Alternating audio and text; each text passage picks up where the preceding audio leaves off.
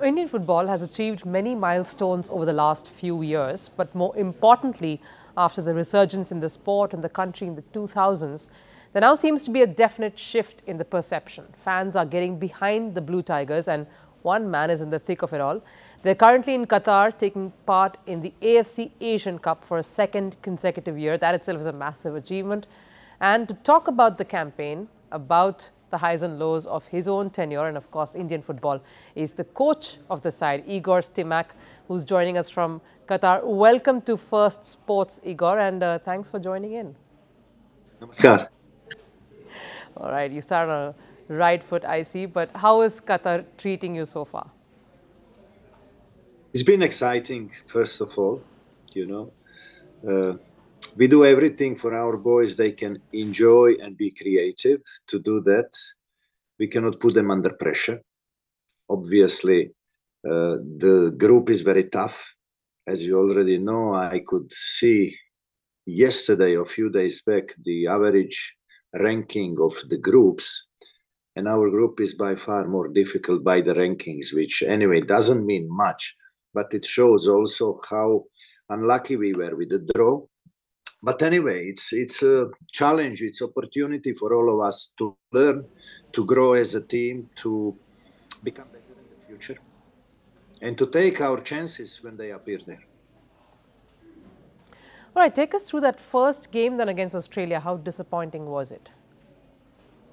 Yeah, overall I was happy with the boys' attitude, with their commitment, but not satisfied with the quality, because we know already for a few years back that we can defend well against any opposition, But football is not only about defending. It's about being creative. It's about being focused, what to do when you get the ball.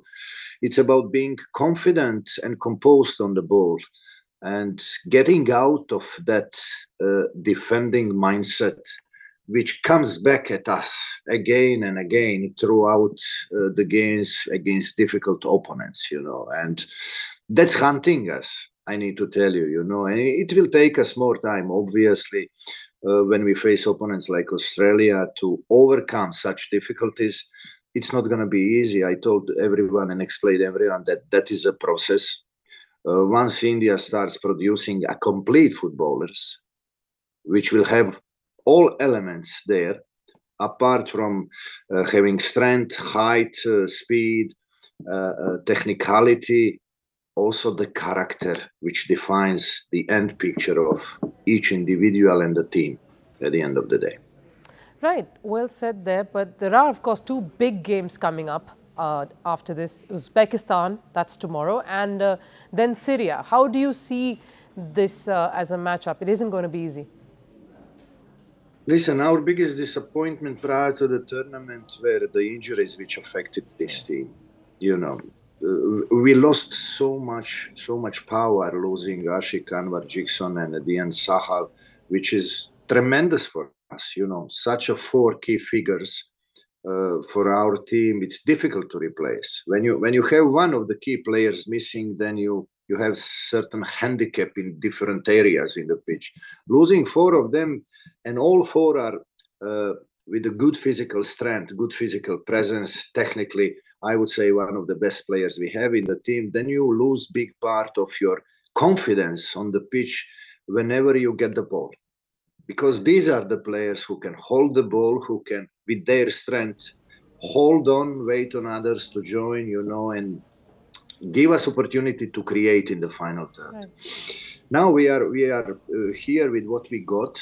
It's not enough for opponents we are having in the group, but there we need to see the character.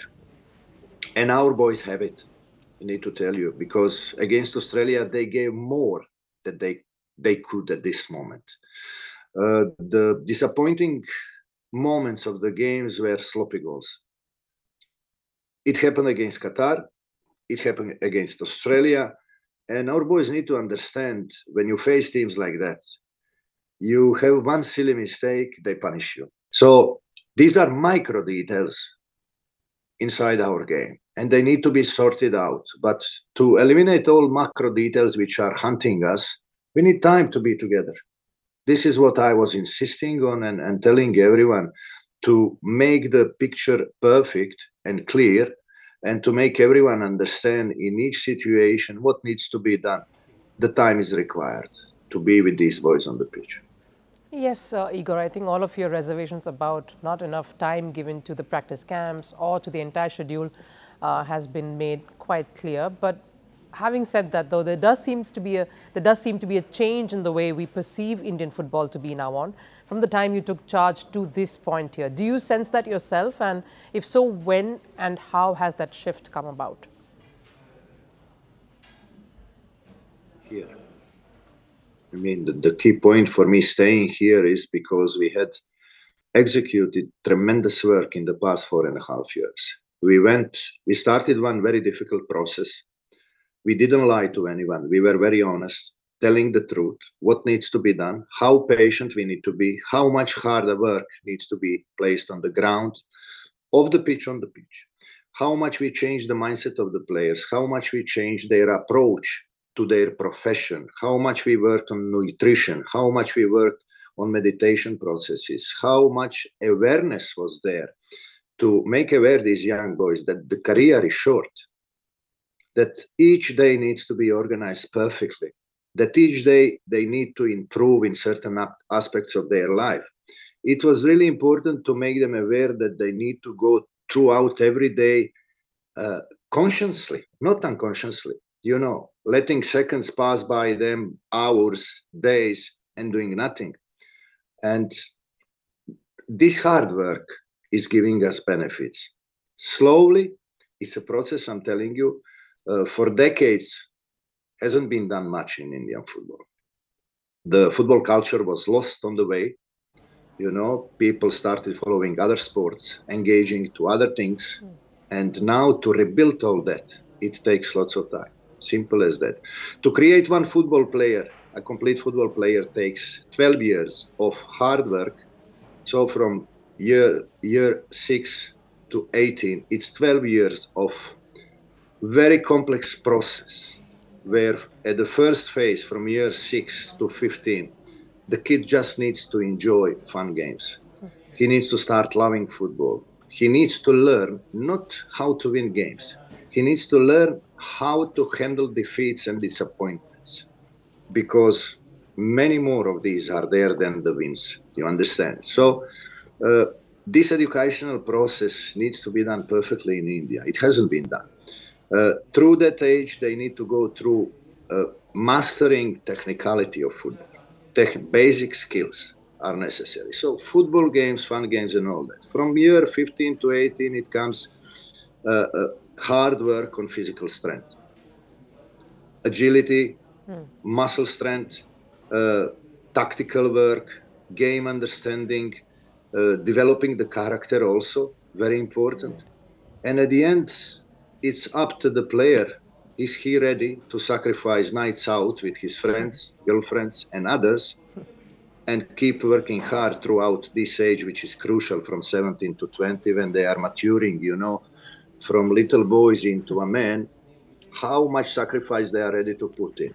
So it's a lot of sacrifice, and this process needs to be installed in India. Yeah, and it's a long way from where we are today. But having said that, we always say it isn't easy being a foreign coach, in a non-Indian coach in the country. What has been your biggest learning as a coach here so far? I love my work here. There is one very big reason for that, because I work with very honest and hardworking young men. Their readiness to do whatever they ask to do and follow and do their best, it's amazing. They're very committed young boys. Also, they have their challenges, you know. They are distracted, they are put into position where they enjoy certain comfort of getting certain payments and good salaries and good contracts. And when you are young, that can hurt you, that can mislead you and take you away from the path which is necessary to have and stay on. But I need to say I'm proud on all of them, most of them, you know. Not many of them went out of the path we have taken. Right, and as we know, the relationship between a coach and a captain, a bond, is very, very crucial for any team going forward. Describe yours with Sunil Chhetri. I mean, with Sunil Sandesh and Gurpreet is a little bit different than with others, you know. But my feelings towards any of them is at the same level, you know. I'm trying to be the best father they can have, the best friend they can get while they are here, and even when we are not together. I'm here to give them advices. I'm here to warn them when I see that something is going wrong. I'm here to be honest with them, not to lie to them, to encourage them with the wrong ways, you know. So Sunil, as a captain, Sandesh and Gurpreet are treated in a way differently because all these boys, you know, they are coming from different cultures. You know, even some of them, they don't understand each other if they don't speak English amongst them. So different cultures, different mentalities, different characters. And I need my captains to help me to make sure that the rest of the boys understand perfectly what I am insisting on. So they are my right hands. They are the boys who are presenting my words, you know, to the team and explaining in detail what needs to be done and how to execute our plans.